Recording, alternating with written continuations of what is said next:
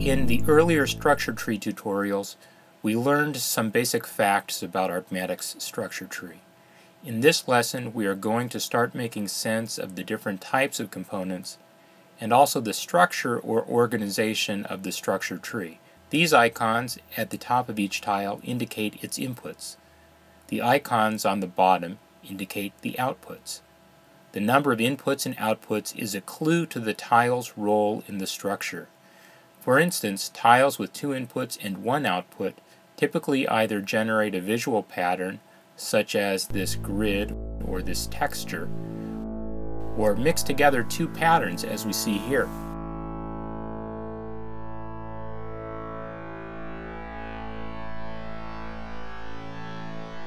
A tile with 2 inputs and 2 outputs is usually used to rearrange the canvas on which the image is drawn, such as by rotating or distorting it.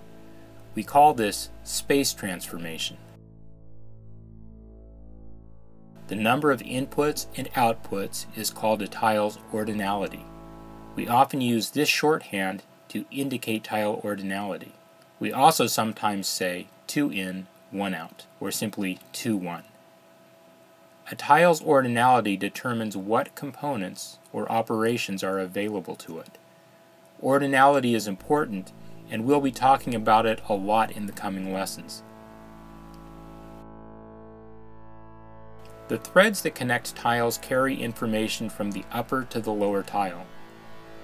A tile uses the information provided in its inputs and sends the result out the outputs.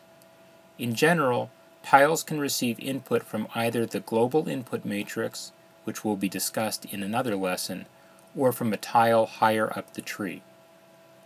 For example, in this tree there is a rotation tile on the top row that receives its input from the global input matrix. It is connected to 2 2-1 tiles that create 2 different patterns. Those tiles send their patterns to this tile, which mixes them together and sends the result to be drawn on the canvas. The information that is passed between tiles is in the form of numbers. We will call the numbers passed by the tree values, but don't worry, we are not going to talk a lot about numbers, and you can be very productive with ArtMatic without thinking about numbers and values.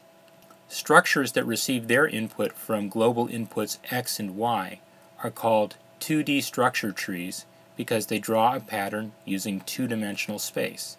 Global inputs X and Y are actually the X and Y coordinates of the points of the canvas.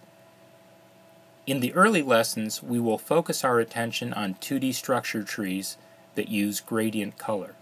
We will stick with the simplest color shader to minimize confusion, and we will mostly use this simple grayscale gradient. As you will recall, a tree uses gradient color, the color palette at the top of the user interface, when the tile at the bottom of the tree has a single output. Once you have a good understanding of structures like this, it will be much easier to make sense of more complex trees such as those that use RGB color or 3D input. Simple 2D trees are also a good way to become familiar with the many available components.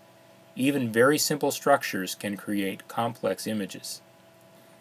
A typical structure tree is organized something like this: a central tile or group of tiles that creates the basic texture or image to draw, a tile or group of tiles above it that alters the space in which the image is drawn, such as by distorting or rotating the space, and a tile or group of tiles after the main texture that establishes or alters the colors.